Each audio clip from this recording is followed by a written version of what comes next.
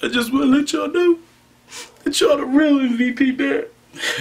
Psych dog. What's up, everybody? Welcome back to my YouTube channel, The Cut. I'm Trey Cuts, and for real, I just want to give everybody a big thank you for supporting me over the last couple of days with liking, commenting, sharing, DMing me, giving me a whole bunch of positive feedback on my YouTube channel and my videos that I put out so far.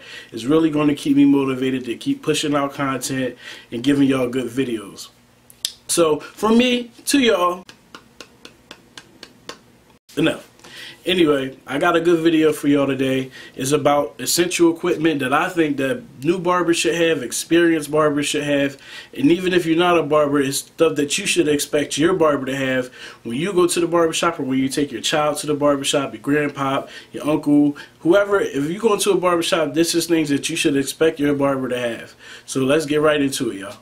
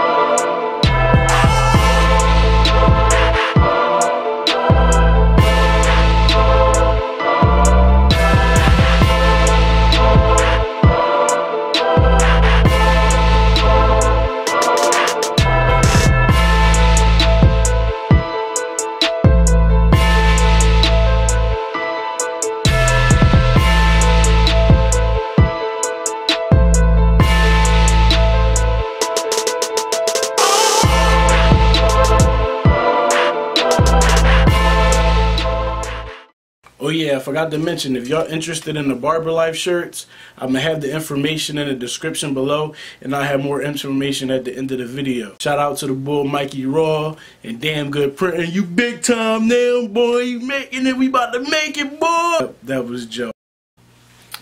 Alright, y'all. I wanted to get in closer so that y'all could see the equipment that I will be talking about. I'm not going to spend a lot of time on none of this stuff. This is not a review. Like I said, this is just things that I think barbers should have. Whether you're starting out or you're experienced, these is like basic stuff. You gotta have this stuff as a barber. Point blank. Like, can't get no more simpler than that. Alright, so clippers. These are my Wall Seniors. These are my Andes Masters. Every barber should have a pair of clippers similar to these. You use these to fade with, you use these to take down hair with. They're easy to clean, easy to take care of, they'll last a long time. Invest in a good pair of clippers. Don't go out and get no cheap clippers because they're going to break down on you. Don't get no home care clippers, they're going to break down on you and burn out. Get some clippers that's going to be workhorses that you can use all day long, like all day long. Alright, next. The guards, these are premium guards for the Wall Seniors. If you're a barber, you should get these guards. Like, these are the best guards for walls, like, for real. These guards really thorough, and I really like these, and I started to use my seniors a lot more because of these guards. These are the Master Guard, the Masters guards, the Nano magnetic guards. These the double magnetic guards, and it's got some single guards. They corny, they cheap, they not durable. So if you got a pair of Masters, get yourself some of these purple guards. They the best guards for the Andes Masters, hands down, and they go on a lot of other clippers. Trimmers. Trimmers. You could never have too many trimmers. I have like 6 pairs of trimmers. Some I don't even take to work, well, to the shop. These are Andes T outliners that are not modified. If you're a new barber, get yourself some T outliners that's not modified. Learn how to work them. Learn how to shape up with them. Learn how to adjust them before you try to move on to the skeleton T outliners, because they're a little bit more advanced, and you gotta learn how to cut with these because they get hot faster. So you want to make sure you take your time and learn these trimmers. Trimmers are basically what you do the outline with. Make sure that your barber has a good pair of trimmers. If they have these, then they're good. The thing that doesn't make the T-outliners good is the adjustments. If they're not adjusted right, they're going to bite you. They can leave red marks. They can make you bleed. A simple test for them, if you're a new barber, a simple test is to put it on your wrist. I like to use a pair on my arm. Simple test, just bang bang. If you see it's turning red, then that means, or if it hurt, that means you need to readjust your trimmers. If you want to learn how to adjust them, I'm gonna have a video on that some other time, or you can go somewhere else on YouTube and learn how to do it. Yeah, so invest in some good trimmers. There's plenty out there in the market. Wall makes them, Oster makes them, Andis makes a bunch of different trimmers. Go out there and find what's best for you. At the end of the day, it's all about what's best for you when it comes to equipment. Make sure you're investing in the good stuff, though. It's all about what you're comfortable with, what's going to give you the best cut, or what you think is going to give the best cut. Every barber should have a pair of these. These are the 5-star shavers. Andis came out with their own, but I'm a fan of the 5-star shavers. A lot of people like the 5-star shavers. All the shaver is it takes the little stubbles off when you're doing a bald fade, or if you're cleaning up the back of somebody's neck. This will get the hair almost closer than the straight razor will. I love these. Some people actually request for you to use these when you shape them up or cleaning off their face, or taking the hair down and trying to give them a clean face. So make sure y'all get some of these. If you're a new barber starting out, invest in these. These will last you. They'll make your cuts look a lot better when you're doing fades.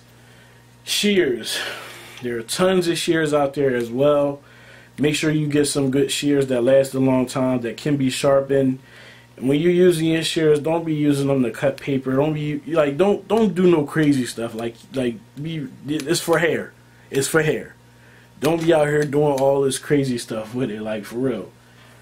You cut hair with it. Don't cut anything else with it, because you'll dull them quick. There's plenty of places you could send them to get them sharpened, but you shouldn't have to get them sharpened like that. These are thinning shears. You use these a lot of time on straight hair. When you cut in straight hair, they help thin the hair out or blend it, depending on what you're doing. Find a good pair of these also. They'll help out a lot if you're having trouble blending hair when you're first starting out. I still use mine. Some barbers look down on it. I don't look down on it because they help. You know, it's many different ways to get to a good haircut. There's many different ways. A straight razor. This is I would consider a pretty piece of advanced equipment. I don't think that every barber or everybody starting out should have one of these. I think you should take your time using trimmers before you grab one of these, but at some point you do need to learn.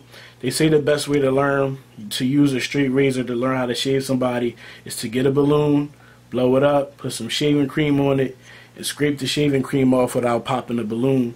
That's a good exercise to learn how to use a straight razor. We use straight razors to do line-up, hot towel shaves, clean off the back of people's necks.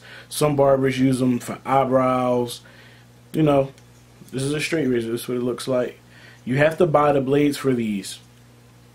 You have to buy the blades for these. This isn't one of. This not like the old-fashioned ones where it was just a whole piece of metal and you sharpen the metal. No, you actually buy individual blades for these. Moving right along. Sand neck strips. Every barber should have some sand neck strips. They're the neck strips that go around your neck before they put the cape on. A cape. Any beautician should have a cape. Everybody know what a cape is. They throw it around you to keep the hair from falling on you. And your clothes, the neck strips is going to keep your neck clean and keep you from itching. A lot of kids hate them. They hate the neck strips. A toothbrush so you can brush your teeth. So, these are to dust the hair off of your clippers after you just cut somebody's hair. Simple as that. That's all you really use the toothbrush for. You're not going to don't use this on people. Don't put this on somebody's head. That's nasty. Cool care. Cool care is very, very, very, very important. To me, it's the best smelling clipper side on the market. Make sure you get some. If you're a new barber, this is the best stuff you could get right here. They have different kinds, but this to me is going to be the best one. If you ever been to a barber shop, you've smelled it. You've seen it, and I'm gonna show you how to use it. Some barbers, they really draw with the clipper side. They spraying it like it's air freshener. Like they really be spraying it like it's air freshener. Like yo, like some barbers really be going in like that was drawn. I could taste it. I don't even know why I did that. Back to the stuff. You ain't gotta do all that. It's just simple. Bang bang bang bang. Dust off. Dust off. That's it, dog. You ain't gotta do all that stuff. You ain't gotta be spraying it all crazy. It's unnecessary. Clipper oil. Get yourself some clipper oil. This is the best one. A lot of times you buy clippers, they come with clipper oil. Get some clipper oil every day or every time after you cut hair. You should be putting some clipper oil on your blades. It's simple. You don't have to use a lot of oil. Put some in the corners and in the middle. Let it run and let it go. Don't. A lot of people don't tell you this. Some guys have those stations where the clippers sit up. Those are actually not good because the oil runs down into the motor. You want to have them hanging upside down or laying flat so the oil can drip back. You don't want to have the oil dripping in your motor. It's going to tear your motor apart. It's not good for your clippers. A neck duster, simple. You dusting off people's neck with this. You dust off their face. They have some talc powder you could put on there to help dry the face up to get the little pieces of hair off. This is the alcohol that I use. It has a cherry almond scent to it. To me, it's the best. Every time I use it, the barbers in the barbershop be like, "What's that smell? What's that smell?" It's the best alcohol. Clients like to smell it. It's a nice smell. It's good stuff. So that's pretty much it, everybody. I'm gonna zoom back out and talk to y'all about these t-shirts. Like I said, these wasn't a clipper review. This was just simply me telling y'all things that I think barbers should have, that's essential for new barbers and experienced barbers to have in the barbershop, and what to expect if you go into a barbershop. So without further ado, let me talk about my man Mikey Raw t-shirts. If y'all interested in these t-shirts, y'all can come to South Street Barbers. That's 1302 South Street. Y'all can come to South Street Barbers and talk to him about getting a t-shirt any size. He has a lot of different colors. I'm gonna have his Instagram in my description.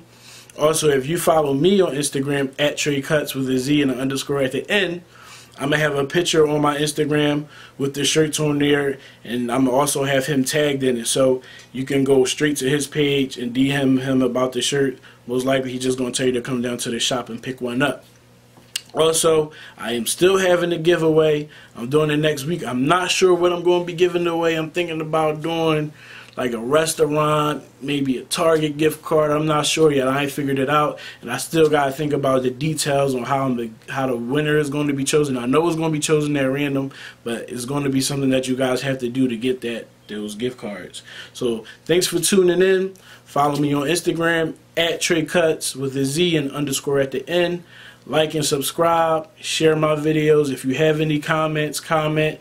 If you like it, give me a thumbs up. If you don't like it, make sure you tell me why you don't like it so I can improve my videos. It's only going to help me in the long run. I thank you guys for tuning in. I really appreciate it. I'll see you guys in my next video. Peace.